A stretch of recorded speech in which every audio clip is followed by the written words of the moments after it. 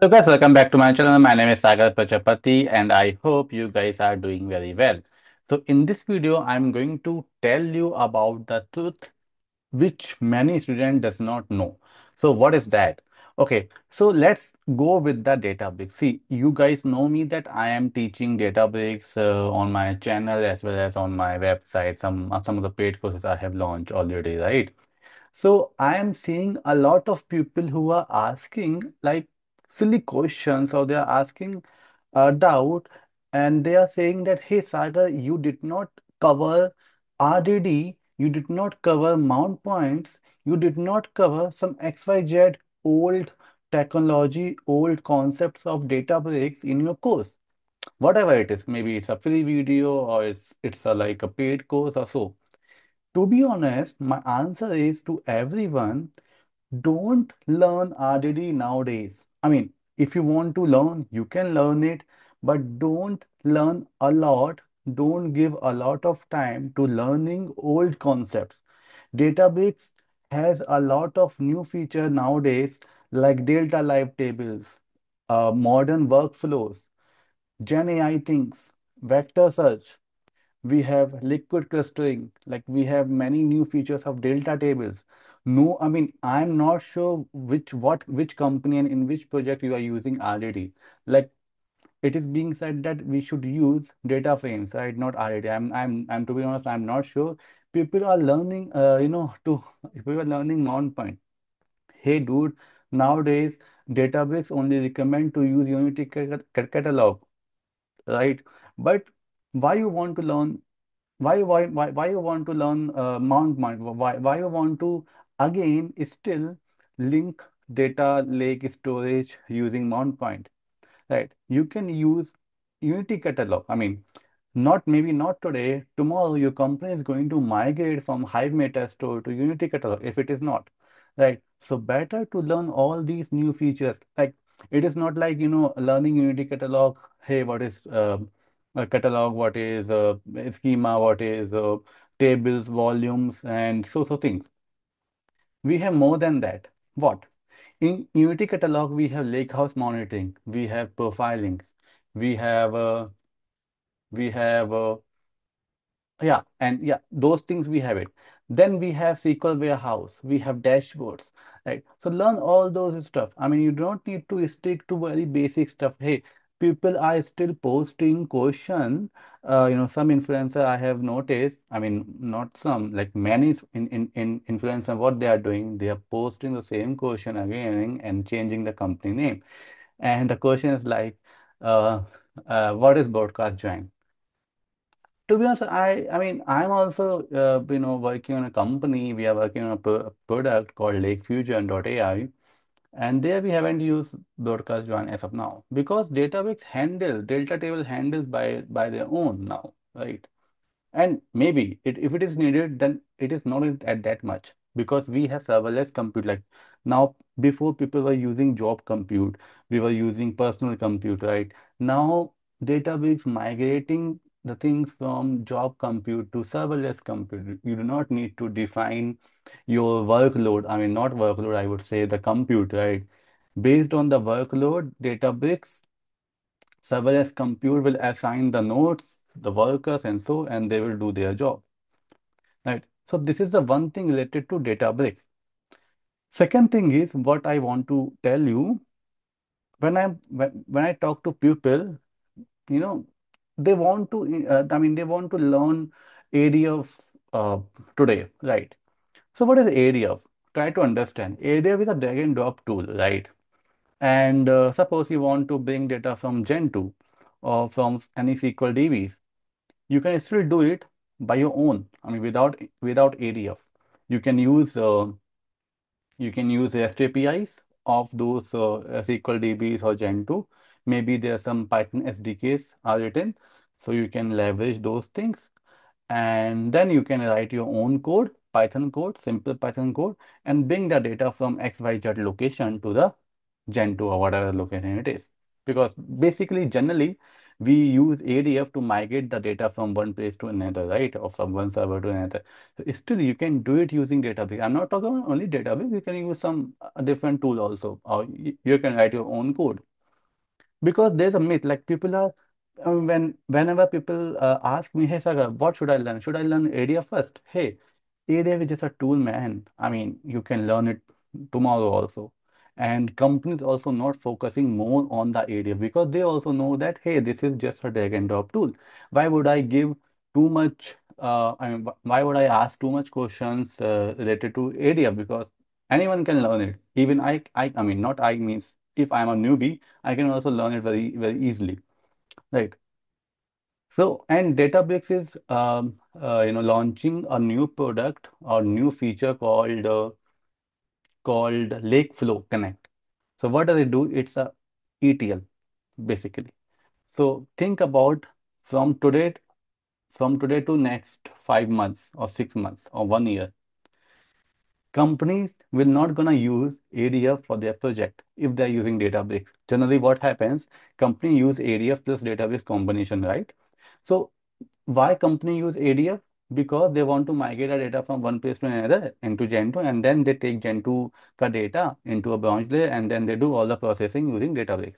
Now think about it. If Databricks only provide the ETL concept, I mean ETL feature, why would any company take two subscriptions? They will not do it, right? So they will only use then either ADF or either Databricks, right? So what I know that people generally don't use ADF much. They will generally use Databricks only if it is not costly yet, right? Apart from this, a database has like Gen AI feature, right? Vector search, LLMs, model serving endpoints. So everything we have it, but ADF does not have. So are most chances to use Databricks rather than ADF, right? So this is the second thing. Third thing, recently, I mean, I've been talking to many students. They are said and they are telling that their company are forcing them to learn Gen AI. They are saying that build some automation, do some automation using Gen AI LLMs and so.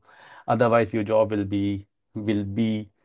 I mean, something can happen with your job, right? We have to take some decisions if you don't know Gen AI things in after 6 months or 1 year, right? So and I was asking, and I was talking to one of the lady, and she was telling that, hey, I want to learn this Gen AI things using Databricks or maybe using Azure because my company uses that. I said, hey, why you are restricting yourself to a cloud? See, Databricks has a Gen AI feature, but it has just a drag and drop. Right. It's not like the core feature. If you want to learn Gen AI in Databricks, you can easily learn it in like 10 days. You just need to understand how that vector search works and so, right? And then you can leverage those tools, right? I am saying learn basics. Like we have similarity search concept. How the similarity search happens using embeddings. Right. What is the embedding? Why do we need to get embeddings? How the embedding works? How the embedding creates? Why we need a vector DBs to store the embeddings, right? How LLM works? How prompt engineering works, right? So all those concepts, if you know from the basic, then you can leverage these knowledge in any other tool, right? Even into Azure, AWS, maybe GCP, Snowflake, Databricks, and so things, or maybe open source. You can build your own things, right? So there's a one we can say one project what you can build using Gen AI. See, generally there are I mean there are many migration projects happening, right? So what you can do, I'm saying, hey, I want to, suppose there is a SQL DB project. I want to migrate those scripts to the database, and I want to write a PySpark code for that, right? So manually, if I do, it will take a lot of months, like 1 month, 2 months, 3 months, 4 months, and I need some resources also to do, right? What I can do, see, each code is written in the repo, right? So what I'll do, I'll write a Python code in my local device, simple local device. And what I'll do, I will say, hey, clone the repository first. Clone means make a copy in my local system. Once a copy is done of the SQL warehouse or SQL DB ka scripts and all, right, one by one, then what I will do, I will iterate one by one SQL queries, and I will send that data, the SQL query data, into the LLM. And with that LLM, with that file, if I upload, right, I will write a same prompt. Hey, act as a PySpark developer. This code is written in SQL, maybe MySQL or whatever. Convert this query, the file, the query, SQL query, to PySpark. Okay, and save the and convert it into a notebook, .py, or we can say not notebook. I can say .py, and save this notebook, just .py, right? And save this notebook into this location, whatever the prompt we will give, it will do the work, right? Maybe it will not save directly. We have to do it manually, but yeah, we can do it or we can explore it. And that's done. You're done. Then what will you do? Then what you will do, you will sync that repository into a database and then run it one by one, and you will see whether it's failing or not. Right. So I'm just giving you an example. Maybe I'm no, I'm wrong, but if you want to learn Gen AI, you need to learn the basic concept. If you do not know, then it will be a difficult task for you in future after 6 months or maybe after 2026. Because I'm also building a Gen AI product, and it is not that easy, See, building a project or product is easy, but optimizing it, it's very difficult. Because see, if you are a Gen AI architect, right, then you need to know, you need to understand the cost of the LLM, like which LLM you should use. See, in Databricks, we have Meta, we have Databricks. Mistral is gonna decommission, I guess, or it's already decommissioned. So Mistral is very, very cheap model. Let's say we have DeepSeek, right? DeepSeek is very very cheap model, but Meta is very costly model. So you need to understand, hey, which model should I use? Should I use this or that, right? So this is what I'm saying. I'm trying to basically say that, hey, don't only focus on the drag and drop tool. Don't learn the old concept. If you don't know old concept, it is okay. Learn new concept. World is moving, and you are still in 2020, right? So wake up, dude. Don't follow too many influencers who run for the money to just post the same post for a Boss Coder Academy or some XYZ Academy to gain some attraction, or to gain some money. Do your own research, and that's it.